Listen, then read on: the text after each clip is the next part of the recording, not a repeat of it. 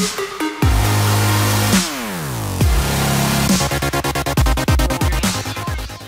guys, it's Melvin7 here, bringing you episode 8 of my series Who Performs Best, BPL Striker Edition. In this episode, Sturridge will be going up against Torres. This should be a decent matchup as Sturridge is quite pacey, and Torres is usually OP on FIFA, so it should be a good matchup.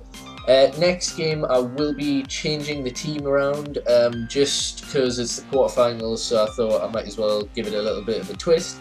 But anyway, let's just get straight onto the games.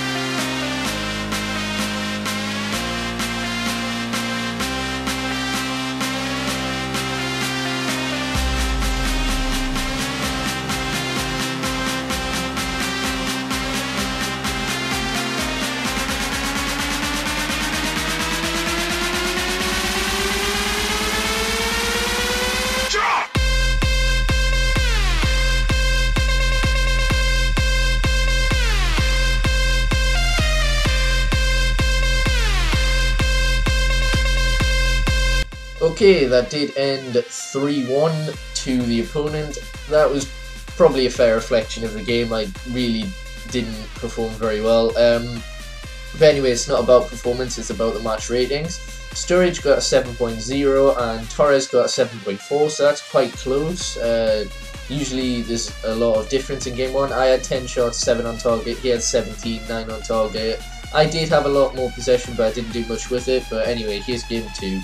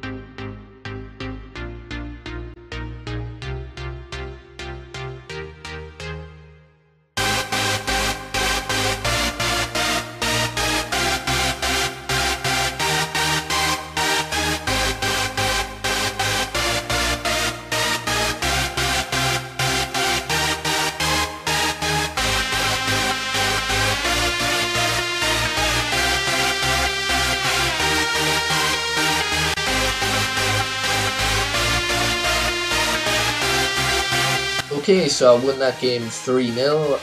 I think that was a fair reflection of the result. I did play very well that game.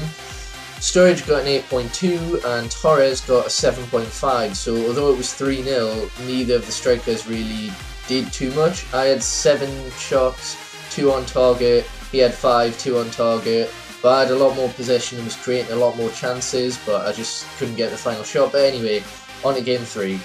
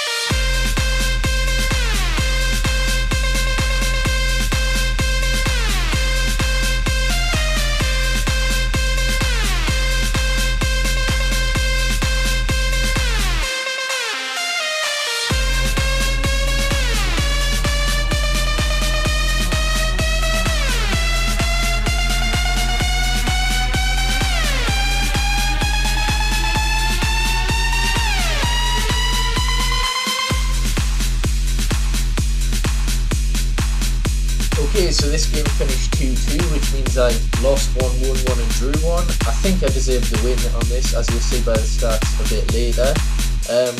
Sturridge got a 6.2 and Torres a 6.9, so overall these ratings have been very bad for both the strikers. So it will be interesting to see who has went through. I had 10 shots, 8 on target, he had 4 on target, so I doubled the amount he had on target. But anyway, as I say, it's not about the result, it's about the match ratings, so I will review the match ratings and see who's went into the quarterfinal.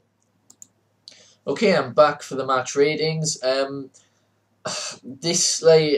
say a little bit about the players before I start the match rating, but it's going to be a bit like last episode.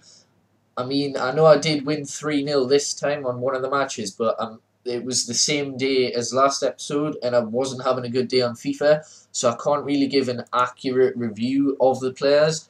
Like, they'll probably be better when you use them, but for me, I think Torres was the better out of the two. Sturridge didn't really do a lot. I mean, he did break away a lot, but most of his shots were either straight at the keeper or wide, whereas Torres seemed to be there at the right time and was a lot better at headering, and yeah, just in general was like the Torres from FIFA 12 and 13, whereas Sturridge I was expecting to be like really good because of his stats and because he's a striker, but he wasn't that good for me. But this is just 3 games, so I can't really give like a great in-depth analysis, especially since I wasn't doing well on FIFA anyway, but they'd probably still be very good in a BPL team, but as I say, I can't really give a full fair reflection. But anyway, on to the match ratings. Game 1, Sturridge got 7.0, Torres 7.4. In Game 2, Sturridge got 8.2, Torres 7.5. In Game 3, Sturridge got 6.2, Torres got 6.9. So, the average match ratings were Sturridge 7.14 and Torres 7.28. So that does mean that Torres has won it by a little bit, I suppose, by 0.14, which is quite a lot in this competition actually. Yeah, well, now all the last 16 matches have been completed and we have our quarter-finalists. I'll show you who the quarter-finalists are at the start of next episode, but next game will be Aguero versus Defoe, so yeah, that'll be for the first semi-finalists to see who goes through. Obviously, that was a bit of rambling, sorry, but anyway, if you have enjoyed, then please hit that like button, it really does help my channel. Subscribe for daily FIFA 14 videos, and peace.